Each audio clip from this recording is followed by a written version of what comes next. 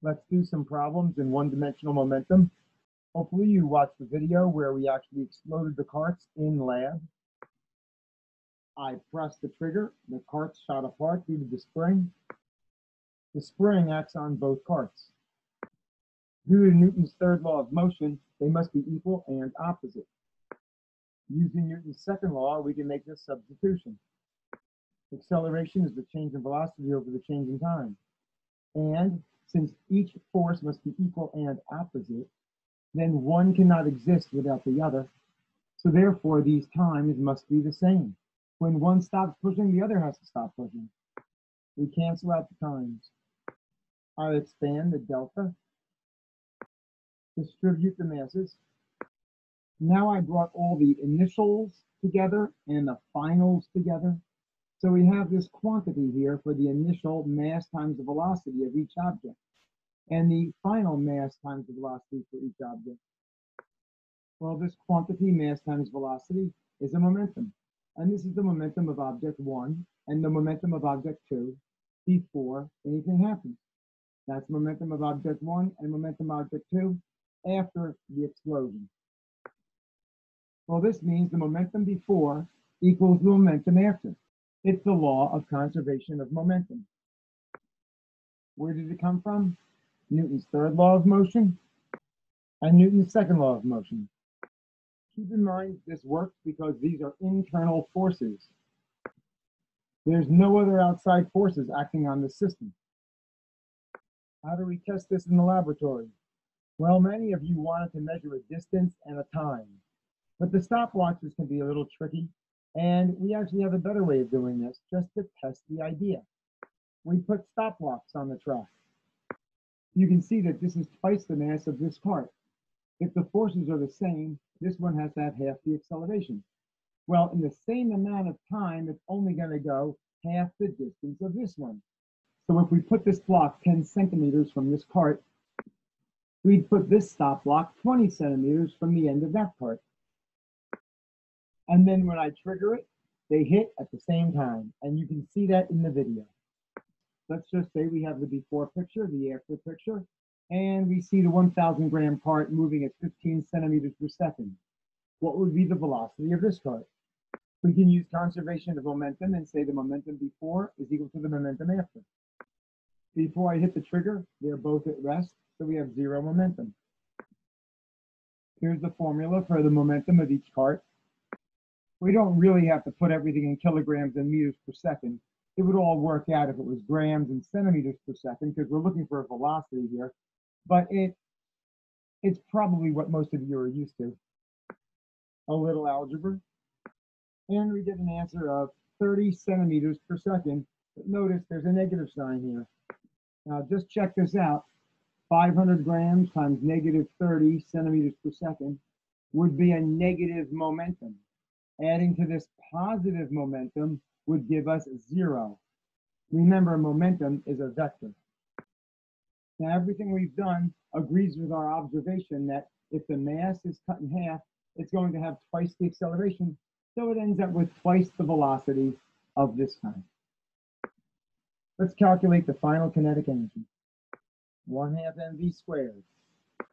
Now you notice if I'm doing energy, I'm going to put it into kilograms, meters per second, because we're going to be working with joules, and that negative 0.3 meters per second is going to be squared, and it's going to be a positive kinetic energy. Momentum is a vector, but the energy is not. So we're just going to have two kinetic energies that are both positive. I get this much energy, kinetic. But where did it come from? There was no motion before. Well, you can see that there's a spring, right? The initial potential energy must have been the same thing. In another example from the video from the lab where I rolled the carts, we had these Velcro tabbed carts. I slid one into the other. That would be the before picture. And this would be the after picture. They hit and they stuck and moved together. It's an example of an inelastic collision. Can you find the final velocity? Since the carts are on a frictionless track, the only forces between them are internal. We'll use conservation of momentum. Setting up all the masses and the velocity. we can see that the second cart has no initial momentum. We can find the initial momentum, 0.5 kilograms times 0.5 meters per second. And since the carts are stuck together, each one of these velocities must be the same. So we just factor that out. We add the masses of the carts. It's like one object. And we get a velocity of 0.125 meters per second, or 12.5 centimeters per second, which kind of agrees with this. This is 50 centimeters per second. We're smashing into a much larger cart, so yeah, the velocity has to be substantially smaller. Let's find the change in momentum of cart 1. It's going to be the final momentum minus the initial momentum of the first cart. So the final momentum minus the initial momentum, it gives us a negative 0.1875 kilogram meters per second. That's how much momentum this object lost when it struck the big one. What's the change in momentum of the large cart? The same idea here for the second cart. And we have the final momentum minus 0 because the initial momentum is 0. And we get a positive 0.1875 kilogram meters per second. So what does this mean? It means this cart lost that much momentum. This cart gained the same amount. It's the same idea as conservation of momentum. Whatever this one lost, that one had to gain because the system must retain the same amount of momentum. Let's check out the energies. This one only has the kinetic energy in the beginning. I get 0.0625 joules. Since the masses are stuck together, I'll write it like this. Well, now I get a substantially less energy than I had in the beginning. What happened to the energy?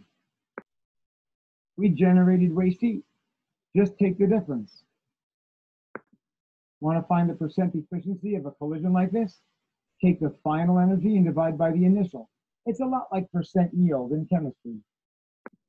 It's only 25% efficient. Now how come? Because we don't have a spring between them. If there was a spring between them, the energy would be stored in the spring during the collision and released at the end. When you have something like Velcro, it just hits and it sticks. Well, yeah, that's like friction in there, and it eats up the energy. The force of friction is still an internal force. It transfers the momentum, yet there's no outside force, so the momentum is conserved. But in the process of transferring that momentum, these things absorb energy and they don't release it back at the end. Now we have the same experiment, but this time we have a spring in between these parts, which makes the collision an elastic collision. This one's at rest and this one's coming in at 40 centimeters per second. Now let's say after the collision, we observe this part moving to the right at 20 centimeters per second. What will be the velocity of this one? Now, really, we have two unknowns in an actual experiment, but hey, look, we're going to give you one, you find the other to make life a little easier for you. Conservation of momentum. You do the math. You get 0.2 kilogram meters per second. Well, that one, we don't know what it's doing, so we just write 0.5 kilograms times V1 final. And if you do the math, you should get 0.3 kilogram meters per second. And now we have to solve for V1 final. Hey, this is interesting. When you bring this over, you get negative 0.1 kilogram meters per second. Okay, we get a negative 0.2 meters per second for V1 final. This means it bounced off the spring and went backwards. Kind of makes sense considering that this thing is very big, that's small. So I could picture this reversing direction. Not really sure? Plug it all back in and check it out. That's a positive 0.2 kilogram meters per second. That's a negative 0.1 kilogram meter per second. And that's a positive 0.3 kilogram meter per second. When you add them up, yeah, it works. Now, can you draw the vectors? That's the momentum before, which represents this momentum. What's the momentum after going to look like? The momentum after for object 2 is going to be longer. It's going to go all the way out to here. Well, the momentum after for object 1 is going the other way. If I put these two vectors tip to tail, we can see that they add up to the momentum before. Remember, this is vectors. Since we have a spring in here, the energy before should equal the energy after. 1 half mv squared should be equal to 1 half mv squared plus 1 half mv squared. It's working out. Now keep in mind that during the collision, the KE is going to drop a little, while the PE of the spring increases. But in the second half of the collision, the PE is going to start to drop as the spring expands, increasing the KE back to the original. Well, imagine this example. We have a 1,200-gram cart at 30 centimeters per second smashing into a 500-gram cart at rest, but there's no Velcro and there's no spring. So for the after picture, let's say this cart is moving at 15 centimeters per second, and now we want to know what this cart's doing. Since these are internal forces, we'll use conservation of momentum. Hopefully you got 0.36 kilogram meters per second. The momentum of this cart after, plus the momentum of this cart after, and we get 0.36 meters per second for this cart. Kind of makes sense. This one slowed down, that one sped up, and this one's going faster than this one. It couldn't be the other way around, or this one would have shot right through it, unlikely with carts. But now let's check out the kinetic energy. You get 0.054 joules for the initial. Here's my kinetic energies for the carts after. Well, it looks like the kinetic energy final is a little less than the kinetic energy initial. How come? No spring, folks. We lost a little energy. 0.0086 joules of waste heat. Taking the final energy, dividing by the initial, we get about 84% efficient collision. So it's not a spring, but it's not bad either. It's pretty elastic.